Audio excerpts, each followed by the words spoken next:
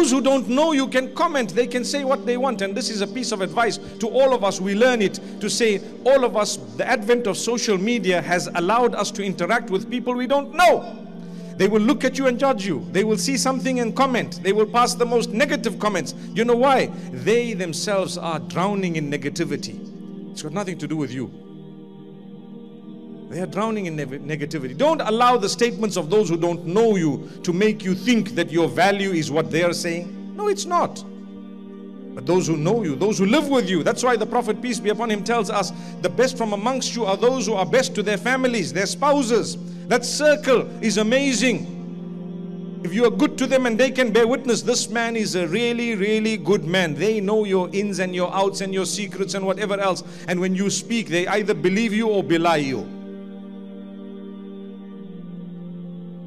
So as a result, the Prophet Muhammad, peace be upon him's wife was the first ever to accept the message.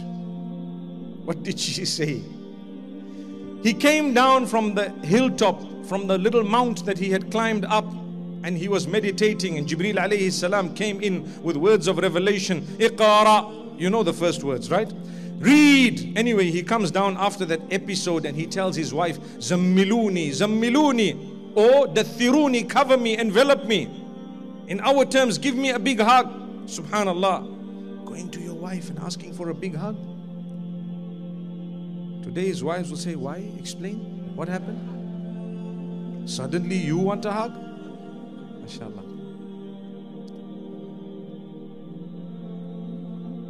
There was nothing to be shy about. When he narrated what happened, she said, Kalla wallahi. This is one of my favorite statements of Khadija. In fact, the favorite words uttered by Khadija radiallahu anha, that I always am motivated by.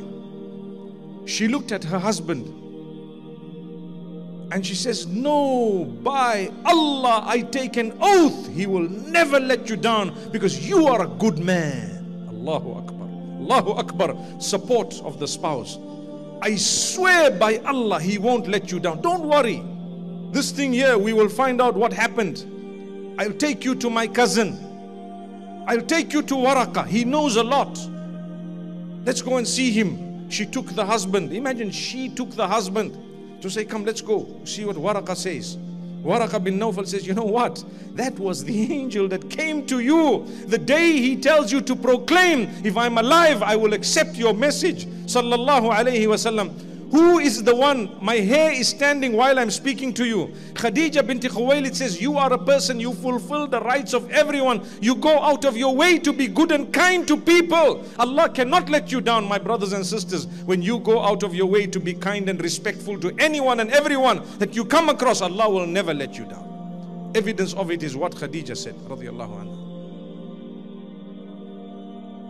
Assalamu alaikum. Islamic Motivation Dinjon and Dinjon Bangla is our official channel.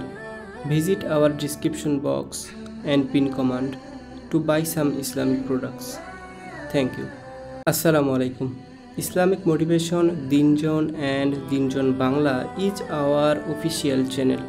Visit our description box and pin command to buy some Islamic products. Thank you. Assalamu alaikum. Islamic Motivation Dinjon and Dinjon Bangla is our official channel. Visit our description box and pin command to buy some Islamic products. Thank you. Assalamu alaikum. Islamic Motivation Dinjon and Dinjon Bangla is our official channel. Visit our description box and pin command to buy some Islamic products. Thank you.